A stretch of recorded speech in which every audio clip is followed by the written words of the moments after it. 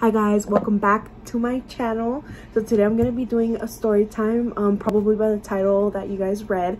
I'm going to be talking about the first time I got in a car accident and if it was Brujería.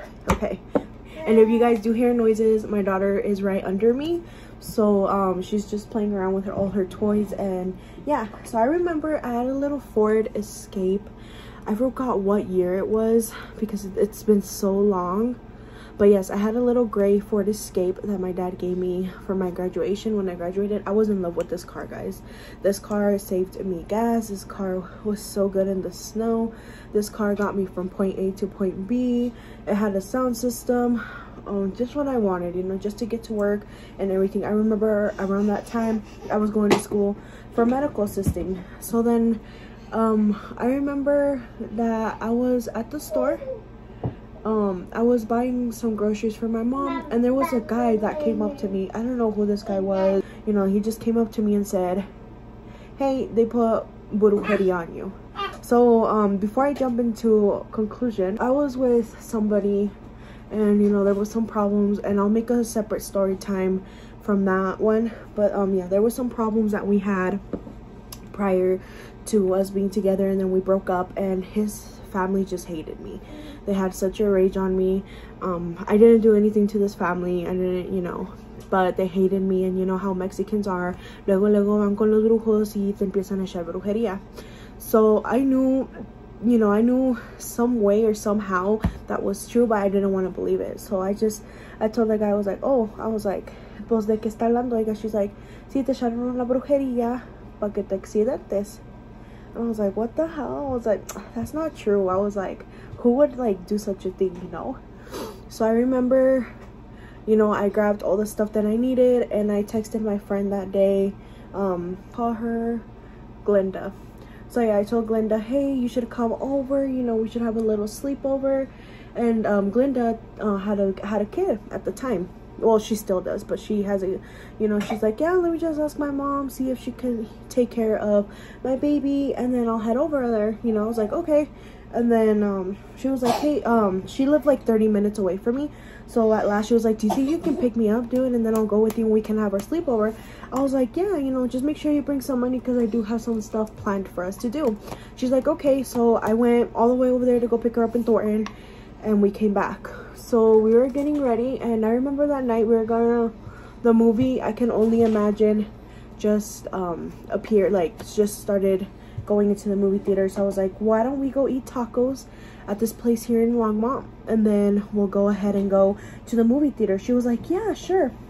So I remember we were getting ready and everything, and I had like a feeling in my gut that something was gonna happen just because this person told me this, you know. I'm like, how does this person know me? How does this person know that this was gonna happen to me? How does this person know, you know, what's going on with me, what I'm battling right now, you know, with this person that hurt me? How, you know? So I told my friend, I was like, you know, today I went to the store and some random guy came up to me and told me that something was gonna happen to me, and I don't believe it. She's like, no, I don't believe it, you know, it's not gonna happen. I was like, all right. So I remember, you know, I told her, okay, you know, I'm ready. So I didn't have Aliana at the time, single, and I didn't have Aliana, you know, and I was trying to get myself back together because, like I said, I barely got out of a relationship. This relationship was very abusive. So I remember I was just trying to get out of my comfort zone, and, you know, that's why I invited my friend over so we can go ahead and go out and go eat and go to the movies. So she's like, you know what, don't believe it, you know, people are just trying to get at you, you know, people are just trying to bring you down. And I was like, yeah, you're right. So I remember, you know, I told my mom, hey, you know, I'm gonna go to the movie theater. She was still up, she was, you know, already in her PJs. It was already night. Y me dijo, no, pues ten mucho cuidado, mija, que te bendiga Dios, maneja con cuidado. I was like, all right, mom. So you know how they say, the myth that when you have a car accident, it literally happens like minutes away from your house? This accident happened literally like 3 minutes away from my house. So I remember I was driving, and I forgot what song me and my friend were hearing, pero era una canción reggaeton that we were listening to driving all the way over there. And I remember, you know, I was happy, you know, because it was like probably my first time coming out of the house y todo, and I was happy. So I was driving and the speed limit was 45. You know, I loved driving fast at that time. A mí me encantaba pisarle la gas. A mí no me importaba. A mí no me importaba manejar rápido. So I remember, you know, le estaba pisando. I am gonna say I was.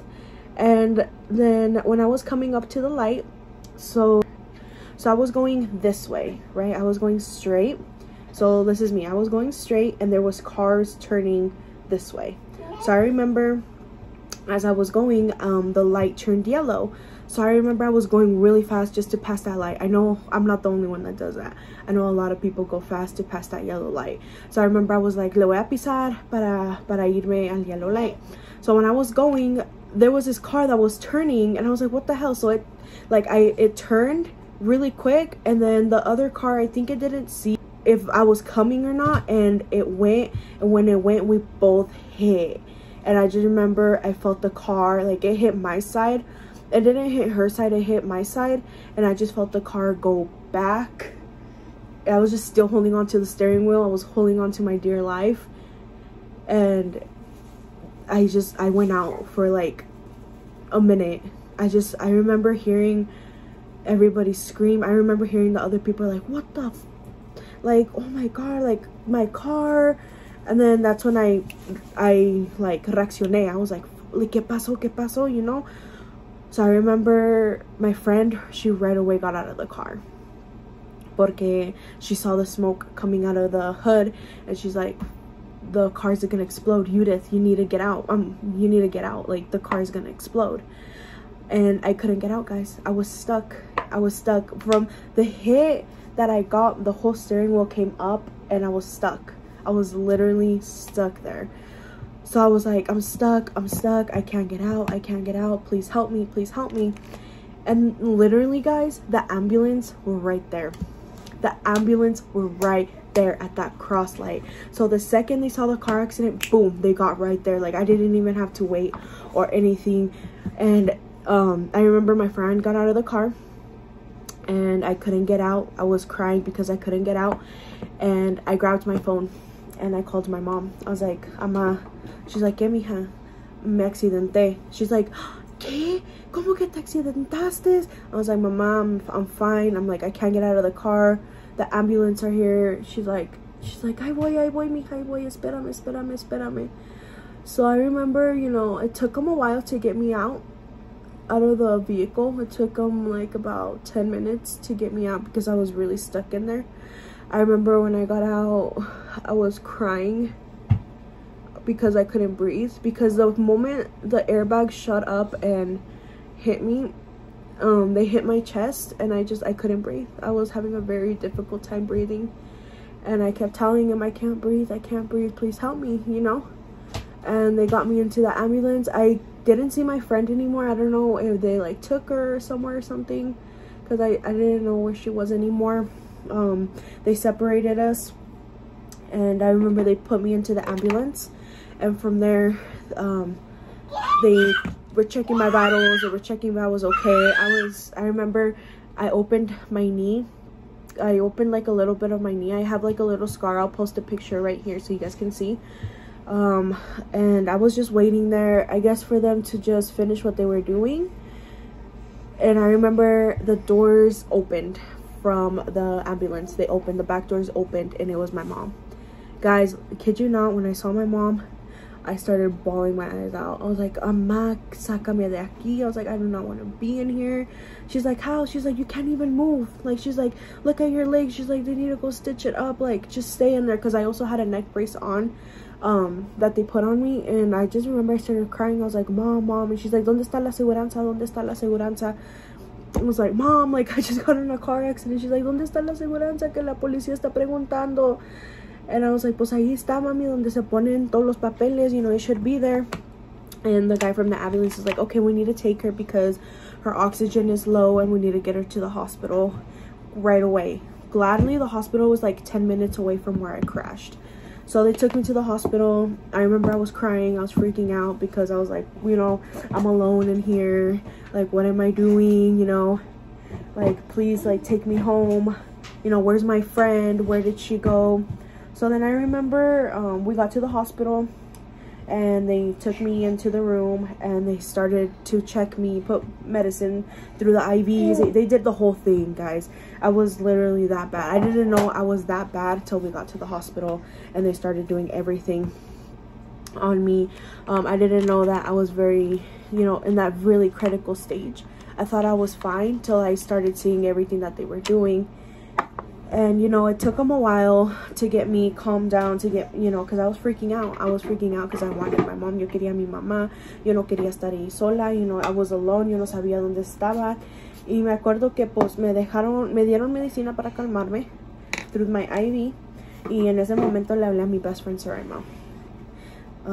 Le hablé porque, pues, ella siempre ha estado ahí conmigo en todo. Y le hablé.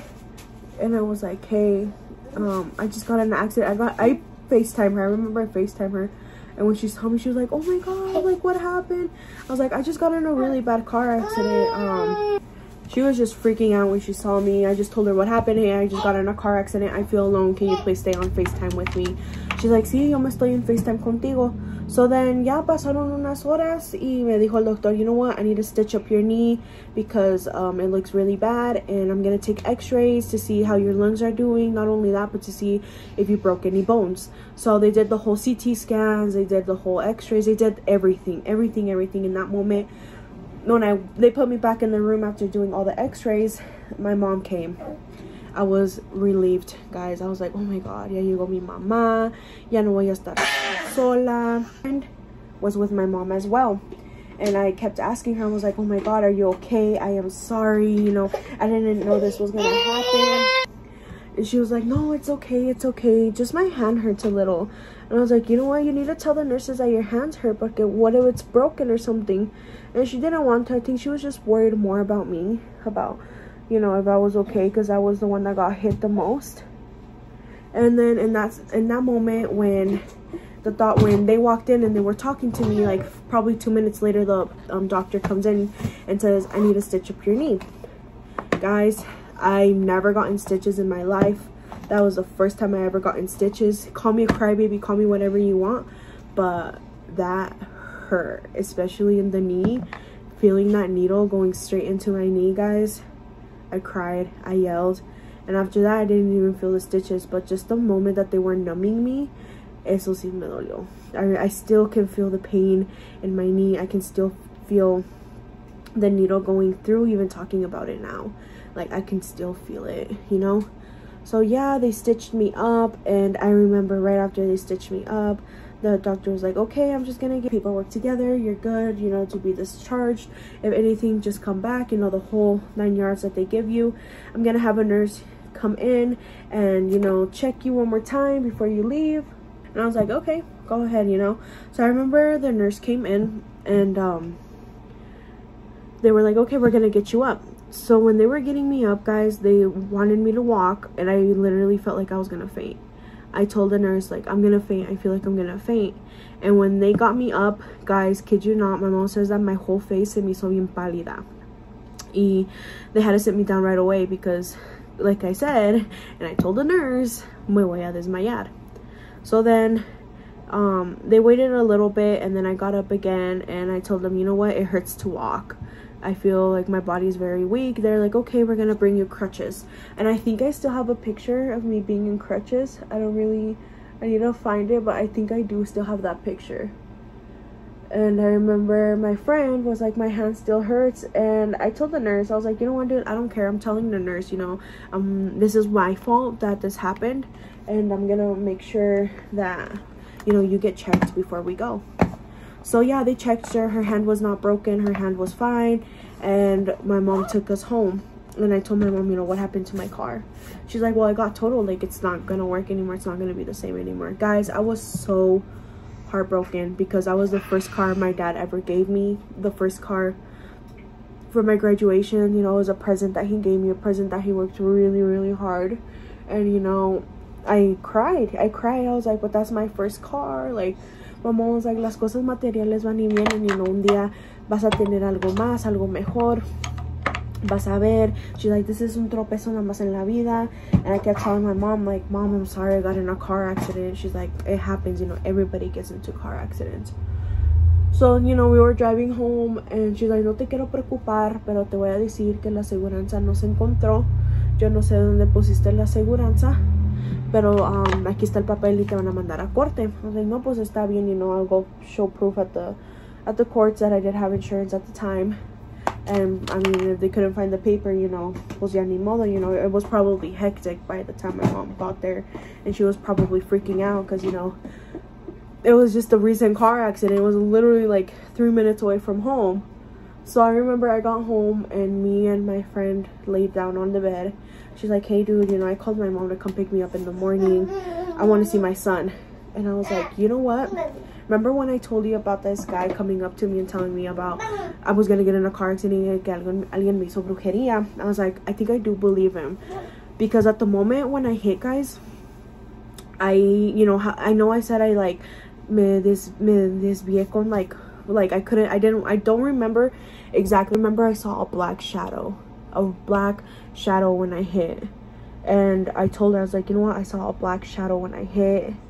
And you know, I really don't believe in this brujeria stuff, but you know, I do believe it now. Like, it was that much that I had to believe it, you know. And people might say, you know, you just put that in your head so, you know, you can have this car accident and stuff. Guys, I started driving when I was 16. This car accident I had when I was 19. I was always a safe driver. I was always looking. I was always, you know, I always saw the road, everything, you know. I've been driving. I was driving for a very, very good time, you know. And it was so weird for me that out of nowhere I got in a car accident. So, you know, after that, you know, we went to sleep and we woke up and she went home. And then, you know, my dad, he came in the morning to come see how I was. My mom and my dad aren't together, they're divorced. So my dad came in the morning and I told him, I was like, can you please take me to go see my car? I was like, I want to go see it. He's like, yeah, I'll take you. So he took me, and when I got there, guys, I started crying even more. I started crying even more because it was a present that my dad gave me. ¿Qué, mami? ¿Tú también estás platicando? It was a present that my dad gave me. It was something that I should have taken care of, and I feel like I did it. And my dad was like, you know what? He said the same thing my mom said. Son cosas materiales, van y vienen. You know, you don't have to worry about it. So, you know, we had to pay the place where they totaled the car, the towing fee. We had to pay, what else did we pay? I forgot what we paid, but we paid a very good amount of money. And I remember I had to hand over the title of the car, and that was it. It was, you know, it was done with. I remember I took out all my stuff, you know, my speaker from the sound system that I had in there. And I was so sad, guys. I was devastated. I was so devastated that I couldn't have my vehicle back. Something that would, you know, because I was going to school at that time, something that would take me to school and from. I was so devastated. I remember on our way back home, I was crying. I was telling my dad, you know, I'm sorry about everything. I'm sorry about the car. And he was like, it's okay, you know, it happened.